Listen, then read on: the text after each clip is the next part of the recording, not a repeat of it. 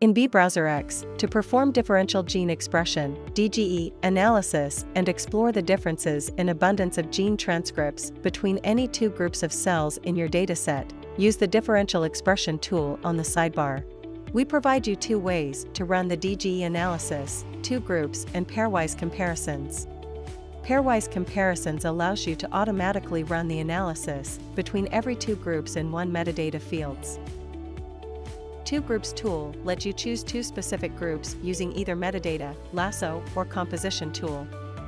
After choosing and naming your two groups of cells, select the gene set you want to perform DGE analysis, either all genes or a gene set saved previously by you. Choosing the expression coverage. By default, the platform only look at genes that express in at least 10% of cell in at least one group.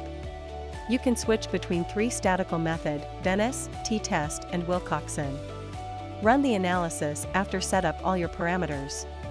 On the result page, the summary table on the right-hand side showing genes and its magnitude of change and the adjusted p-value. You can filter and sort the genes by using the log2 fold change or adjusted p-value. When you click on the box in front of the gene, it will appear on the volcano plot in the center.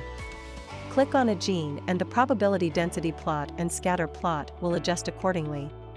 Use the export icon to export the summary table and the two plots for your following analysis or publication. On the upper right corner, you can use a shortcut to quickly generate a heat map of 600 significant genes of these two groups. Or find the potential pathways that are enriched in each group. The enriched pathways for each group are identified by enrichment test result. Click on the pathway to see detail information and view the diagram from Wiki Pathways. You can always access your previous analysis by click on the Explore button. We hope that you find this video helpful. If you need any further support, please let us know by contact via support@biotouring.com.